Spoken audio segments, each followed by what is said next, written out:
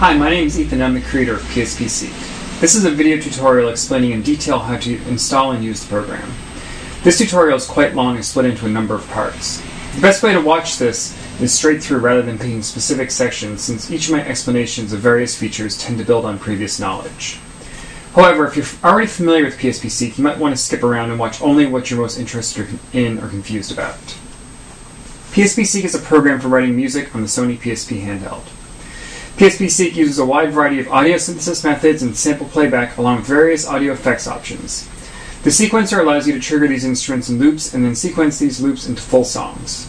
Your songs can be played back directly on the PSP or exported as WAV files so they can be used in PC applications like Ableton Live or Renoise.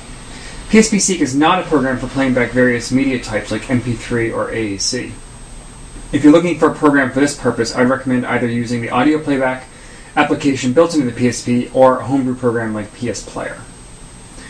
For the latest updates on PSPSeq, there are two main websites. My personal website at dspmusic.org/PSP and the PSPSeq Google group at groups.google.com/group/PSPSeq.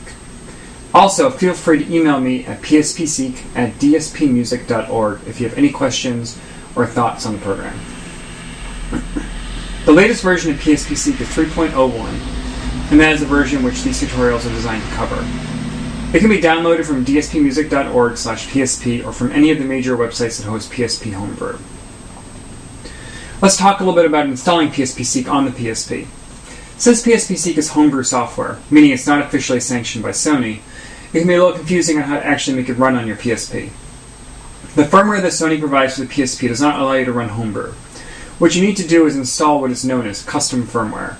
This is modified firmware which allows you to run both official Sony software as well as homebrew created by non-licensed developers.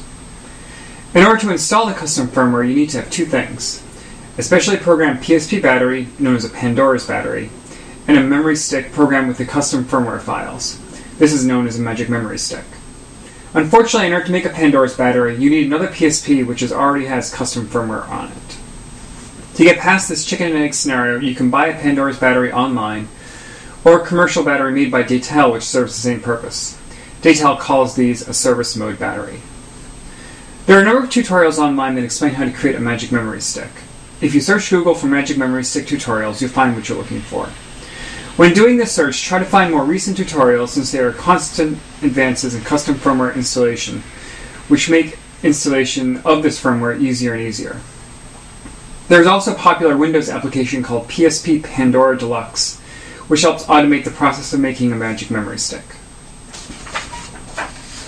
Once you have these two items, carefully follow the instructions that come with the magic memory stick tutorial. While the actual installation process usually isn't too difficult, you are modifying the most fundamental software on the PSP, so there is some risk involved. However, it is minimal, and once you're done, you'll have a PSP which can do much more than what it could have done 10 minutes ago. If all this sounds intimidating or confusing to you, the other easier option is to have someone program custom firmware for you. A very good resource for finding people to do this is Craigslist. Typically, you'll pay around $20 to have someone reprogram your PSP with custom firmware. I would also recommend that if you have someone reprogram your PSP, that you have them make a Pandora's battery and a magic memory stick as well. That way you can update other PSPs with custom firmware.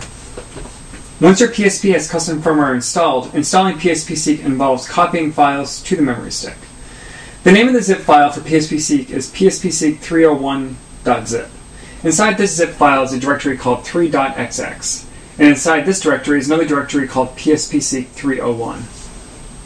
Copy the pspseq301 directory to the psp/game directory on the memory stick. You'll also want to extract the 3 PDFs and the readme.txt file, which are stored at the same level as the 3.xx directory. These files include a very short document to explain the basics of PSPSeq, a full user's manual, and a single sheet quick reference with all the button combinations and some useful tables of data. PSPSeq is also compatible with the 1.50 firmware add-on. If for some reason you're having trouble running PSPSeq in the PSP/game directory and have the 1.50 add-on, try copying the files from the 1.50 subdirectory of the zip file to the PSP/game150 directory on the PSP's memory stick. Lastly, you will need to install FAT-MS-Mod. This changes some of the flash memory drivers in the PSP's firmware such that they run much more efficiently. If you don't install this, PSPSeq will run, but saving and loading files from the memory stick will be incredibly slow. Once you have a PSP with custom firmware on it, installing FAT-MSMod is quite easy. There are a number of descriptions on how to run this program online. Also, if you have someone program the custom firmware for you, you can ask them to install FAT-MSMod at the same time.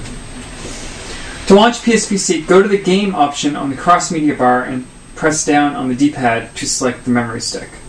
Press X to bring up a list of all homebrew software installed in your PSP. Press down on the D-pad to scroll through all homebrew files. One of the icons should be for PSPSeq 3.01. Highlight and press X to launch PSPSeq. If you do not see PSPSeq, the most likely reason for this is that you didn't copy the files to the right location on the memory stick. If you browse in the memory stick from the base directory, you should see PSP, then Game, then PSPSeq 301, then some directories for PSPSeq as well as a file called eboot.pbp. If this file is not there, then PSPSeq will not work. Try following the installation and launch instructions again and see if it works for you. Before I begin talking about how to use PSPSeq, I should point out that for this tutorial I am not running PSPSeq on my PSP. This is a version which runs natively on my PC. This version of PSPSeq is not available for general download, though I might provide it at some point in the future. I'm using it for this tutorial because it's a lot easier to record video on my PC. Whenever I refer to controls for PSPSeq, I'll do it from the perspective of running it on the PSP. There are some cases where this isn't a perfect mapping of controls between the PC and the PSP versions, but this will be good enough for demonstrating nearly every piece of functionality in the PSP version of this program.